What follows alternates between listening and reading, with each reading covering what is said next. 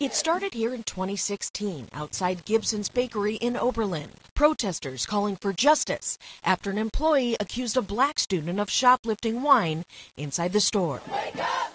Claims of racial profiling and boycotts followed for weeks. The lawsuit filed by Gibson's accused the college of supporting the protesters' views. A jury agreed, awarding Gibson's $25 million in damages. Owner Lorna Gibson says the turmoil ruined the family name. We lost so much of the business after the protests that we weren't getting the business, and so I couldn't afford to keep the shelves filled.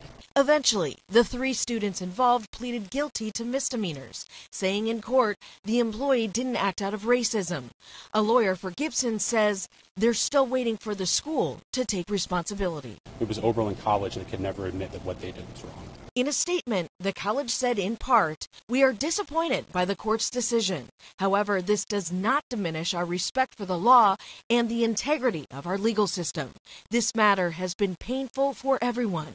We hope that the end of the litigation will begin the healing of our entire community." Meanwhile, Gibson says it looks forward to moving past this, serving customers for the last 138 years. Its doors, they say, are open to everyone. We've always treated everybody properly, and that's all we just wanted. That's all we wanted from the start, just to continue on our lives and keep the store going.